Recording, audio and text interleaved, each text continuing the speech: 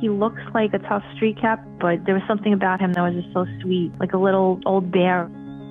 We wanted to find out if he might be more friendly than we thought. He lived on the cold, hard streets of Brooklyn for years and years. So this is where Charlie was living. My good friend, who's also a cat rescuer, and myself, we went out there and we trapped him. We had no idea if he was friendly. We just kind of tested the waters out by just sticking our finger in the cage or just petting his head, and we were able to do that. He wouldn't freak out. He was just sitting there very shut down and withdrawn in the corner.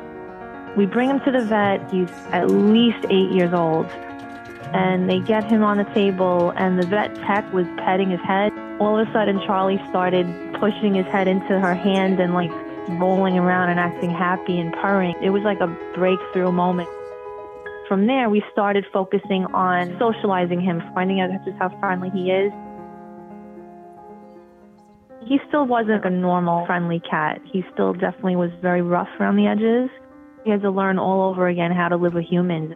He just had no trust. Maybe humans really hurt him or failed him. When he's first approached, he often will hiss, just because it's like a reflex. It's like something that's so ingrained in him.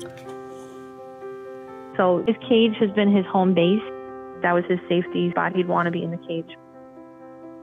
So we started taking him out of the cage more and more and seeing how he would do in a normal home environment. If I would just sit there very quietly and just pet him, he'd start getting really affectionate and start purring, and I was able to sit with him for a while.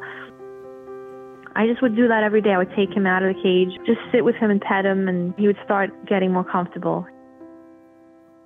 There was a breakthrough moment we had. One night I discovered that I could pick him up and hold him like a baby, and he started purring and actually seemed to really like it. It was really, really amazing. Then ever since then, I would do that a lot. It's like he feels safe that way. He's this rough street cat, but he actually is a baby deep down. He lets his guard down pretty easily. It's a matter of you not being scary to him, not making any big moves, not being loud. Sometimes he just needs his hiding place and to be left alone, but he thrives off of love and affection too, so you gotta know the right way to be able to engage in that with him. All he's waiting for is his forever home. I'm running a cat rescue, and we help as many other cats as we can, but if we keep the cats that we find, that's gonna not enable us to keep on doing this work. Charlie lived on the streets for so long. He's making up for all the years that he didn't get love from anyone, and if we can just give him that, that would be just the best thing ever. Charlie deserves a warm home.